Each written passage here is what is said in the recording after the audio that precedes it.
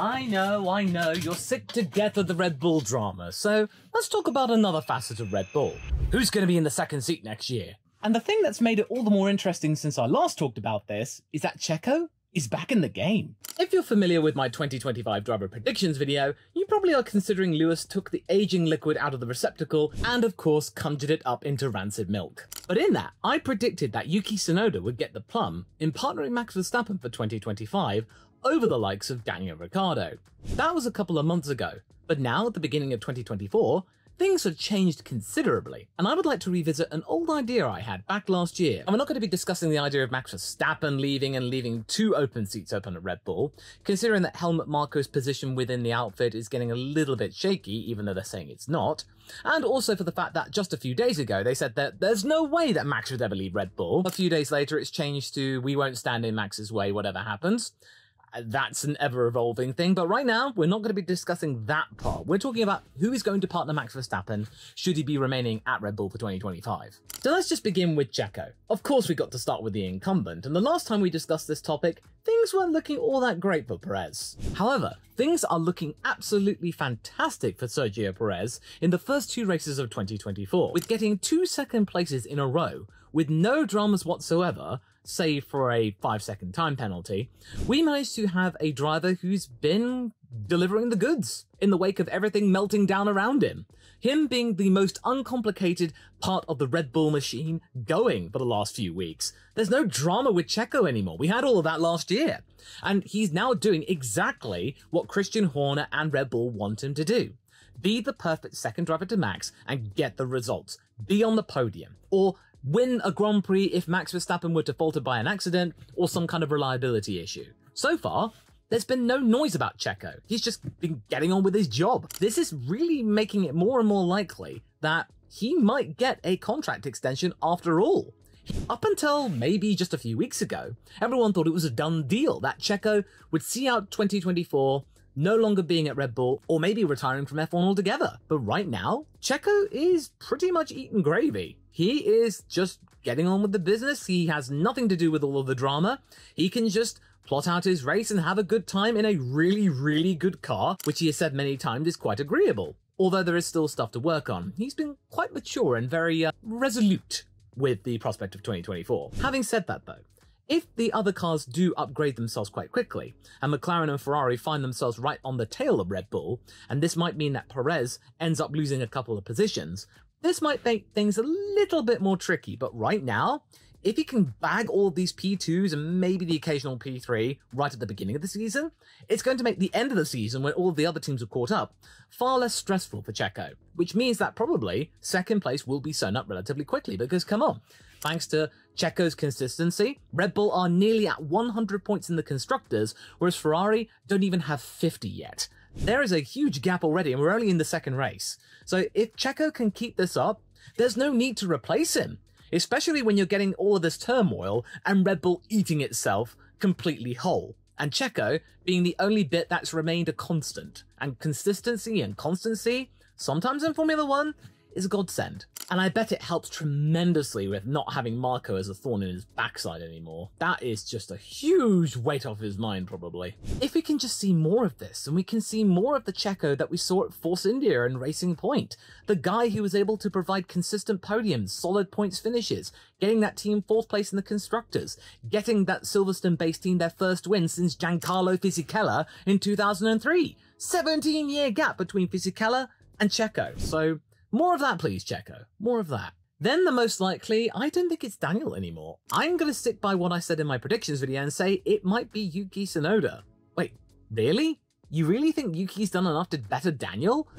Well, it's not entirely that per se. More like Daniel's not really done himself as good of a service. I mean, we'll get to him in a moment, and there have been other factors that have impeded his advancement in 2024. Over the last few months, when Daniel Ricciardo subbed in for Nick de Vries, and then when Liam Lawson took him over, and then Daniel Ricciardo came back in, everyone was expecting Yuki Tsunoda to completely drown after having carried the team for the first half of the season, scoring the team their only points. And then it all culminated in Abu Dhabi with a really masterful display where he at one point led the race. Even though Mexico wasn't exactly one of his best times of it when Daniel shone, that wasn't a really good time for Yuki. But at the same time, he held his own. He didn't completely get lost in the world of Daniel Ricciardo coming back. Sure, the hype for Daniel is huge, it is immense, and probably one of the main contributors for Visa getting in on the action. Yuki, I feel, has a lot of potential, and I feel like him partnering up with Max Verstappen could be a really fiery opportunity. And I think that Max could easily take it and easily deal with the likes of Yuki. He's gotten to know him quite a lot over the last few years, and has probably gotten the measure of the man, probably being able to figure out what exactly to do if Yuki does get a little bit hot-headed. Because Max Verstappen, he himself can get hot-headed too. So in a way, there's a little bit of relatability. And also, their senses of humour, I feel like they could really bond as teammates. I feel like they could have a lot of fun in terms of the social media activity. But we're not talking about social media activity here. We're talking about the pace. And that hot-headedness, that could be both a blessing and a curse, because there have been moments when Yuki has been extremely mature, and he provides some really good solid results. Give him a car that can really be at the front, I think he could excel. But at the same time, if things don't go his way, he can be extremely aggressive and borderline dangerous, as we saw in Bahrain in the cool-down lap, where he was just throwing his car around like crazy and almost colliding with Daniel. You don't collide with your teammate, and you don't use a car like that as a weapon. You don't. You don't do that. But all of this is making the battle between himself and Ricciardo the head-to-head to watch. Forget Sainz and Leclerc. Forget Piastri and Norris. Watch what happens with Ricciardo and Tsunoda over the course of the year, because that battle for the second Red Bull seat is mighty. And yes, it's getting all the more desperate because Checo is looking all the more solid. That means these two drivers, the two big candidates to take over as Verstappen's teammate, have to try even harder to impress in a car which is looking less and less likely to be scoring decent points. Even though they were lauding this as an RB19 facsimile, the rebirth of the pink Mercedes where you get podiums consistently and solid points finishes. They were having argy-bargy sessions when they were fighting for 13th place. So that is something to watch here, my friend. That is a very curious development. But when push comes to shove, Tsunoda so far has been able to provide some good results. And yes, it was only Q3 in Jeddah, but it was a Q3 that people probably didn't expect for that car just yet. And Daniel wasn't able to do that. And yes, I think we can move on to him right now, because Daniel Ricciardo, dear, that was a fall down. Nobody was expecting Daniel to have this much trouble. Everyone was expecting, when he came in for Hungary, for him to completely wipe the floor with Yuki, a rebirth of Daniel Ricciardo as hyped up by Christian Horner, saying that, oh, he'd merely lost his way at McLaren, and that him being back in the Red Bull fold would bring him back to the glory days that he was in 2018. And we did get a glimpse of that in Mexico when he was trying out his setup, and he qualified 4th, and he got a huge amount of points, easily contributing to AlphaTauri getting off at the bottom of the constructors. That is something to remember, credit where credit is due. But 2024 has really not started off the way that Daniel had hoped for. Yes, of course, it is important to note that there were some things in Jeddah especially that were against Daniel. He had a terrible pit stop, which he lost a minute upwards. Then he had an issue in Q2, which compromised his Q2 run, so that means he couldn't keep up to Yuki. But even then in the race, he wasn't really making much of an impact when he could catch up to the Magnussen train, because eventually Ricciardo did catch up.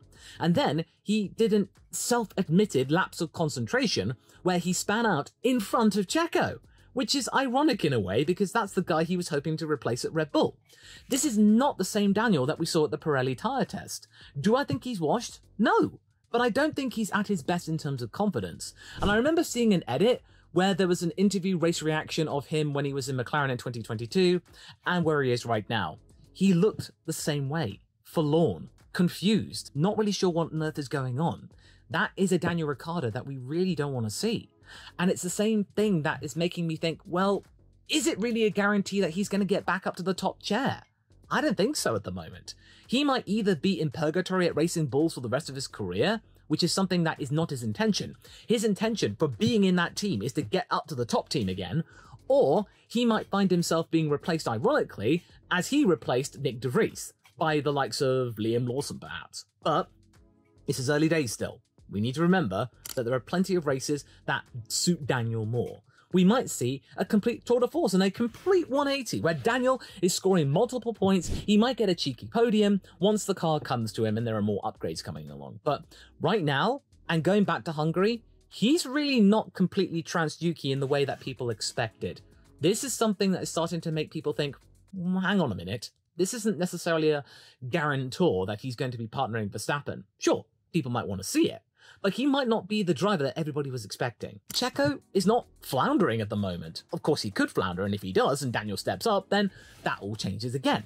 But right now, Checo is just getting those positions, and if he can keep getting P2s, then why change the status quo? Because it works. And with Checo starting to carve out that second seat at Red Bull, it's going to make the battle for the V-carb seat all the more important. And one of them could be usurped, Tsunoda or Ricciardo, by the likes of Liam Lawson, the next choice.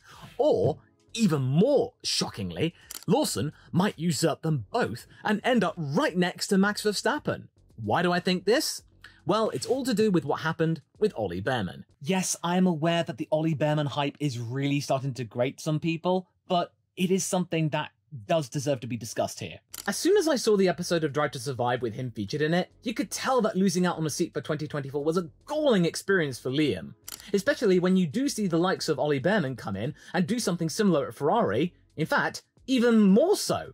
It is a crying shame that Liam Lawson didn't get a seat right away after him subbing in for Daniel Ricciardo and putting on a very convincing display. Him not really putting much of a foot wrong and scoring some decent points, and ingratiating himself into the world of the F1 fan in probably one of the worst cars on the grid, because let's just remember ourselves here. Behrman coming in and getting P7 was in the second fastest car. So there's something to temper folks here that, yeah, you got the second fastest car, get P7, you got one of the worst cars last year and he gets P9, and at one of the hardest tracks to boot. So that's something to be said here. But what this could spark, Behrman's appearance and his shocking P7 and becoming the youngest Ferrari driver ever, is this might finally rekindle the desire of F1 teams to rely on younger drivers again, instead of sending them off to reserve driver purgatory and then keeping older drivers in for the fact that, you know, they're a safe pair of hands, you don't have to worry about the cost cap, and also, now, they're popular. They're extremely popular and they have all the memes. The way that people took to Behrman and welcomed him in with open arms is a cause for celebration. Red Bull might take a look at what happened with Ferrari, bringing in their reserve driver, and go, he's 18 years old and he didn't crash the car. We have a young reserve driver. Liam might be good.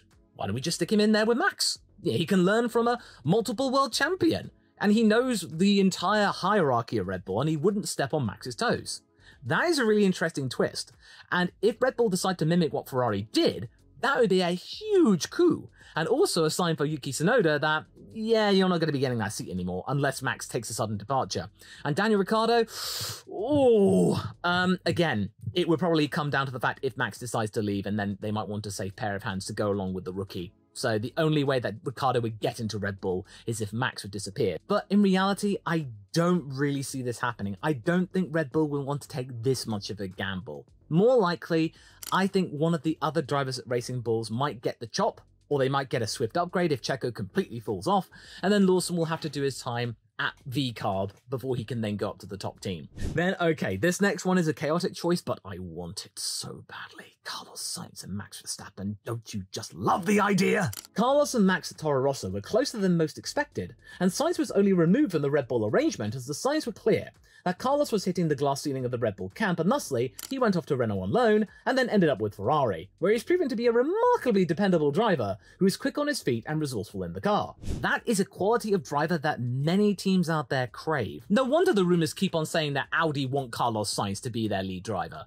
If it were up to me, and I were leading an F1 team, I was a boss, I would sign Carlos Sainz in a heartbeat, because he's a guy who is quick on his toes and is able to think on the fly. A really good improvisationalist, kind of like Fernando Alonso in a way, who can observe everything that's going on the track, not just his own car. That is a very important skill to have. So if you had Sainz and Alonso in the same team, I think that'd be incredibly great. That's why maybe Aston Martin and Alonso might actually be quite a good idea too with Sainz. But either way, we're talking about Sainz and Verstappen at Red Bull.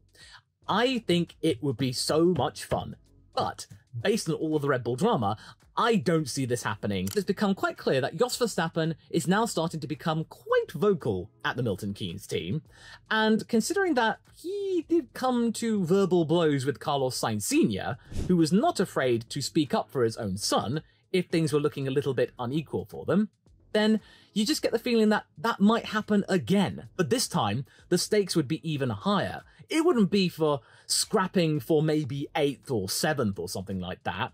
Most likely maybe P9. This would be going for a title campaign, for podiums. This would be hugely different, and probably the tension in that environment with both of those fathers right there, and these two drivers who are very keen to have a little bit of a round 2 situation, that might make things even worse where they are right now.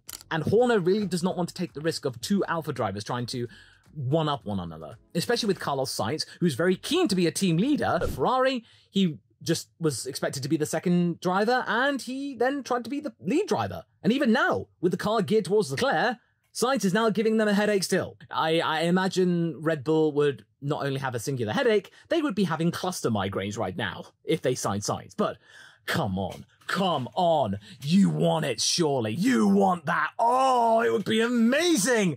Round 2, Toro Rosso, Red Bull, let's go! Okay, alright, okay, I'm gonna calm down now because we're gonna be talking about another Spaniard. Fernando joining Red Bull. Is this really likely?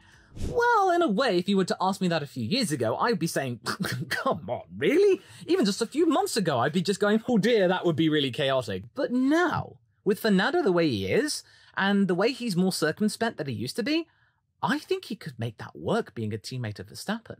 Those two talk about each other very, very fondly. They respect one another to bits. Fernando really values Max Verstappen's skills and overall demeanour, and Max respects Fernando Alonso's achievements and his tenacity and versatility, especially when it comes to the world of endurance, because that is a field where Max Verstappen really wants to go to one day. You can find him at the hotel ready for the Grand Prix at 3 o'clock in the morning doing a sim race with his teammates for Redline and Verstappen.com. It's crazy. He does not get any sleep. If you were to have a moment when you had Alonso and Verstappen as teammates, could they actually be really mature about it and work together to provide a really good outfit and enjoy the opportunity of working together, testing the water?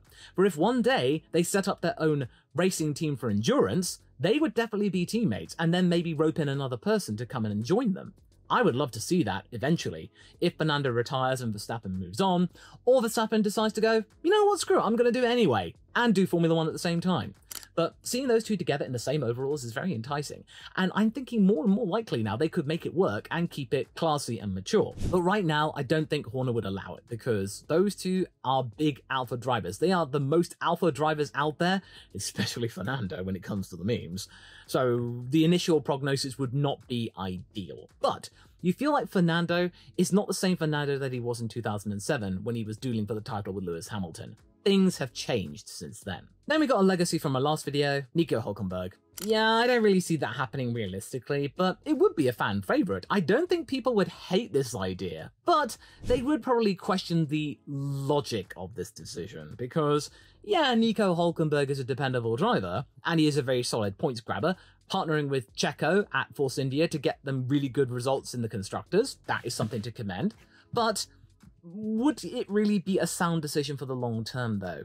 Would it be just one of those one-and-done situations where you just give him one season to maybe get a podium or two, cure that itch, scratch it, so that means people are happy that go, yay, Nico got a podium! And then he can just retire having finally gotten that off of his back, being the guy who had the most races under his belt with no podiums.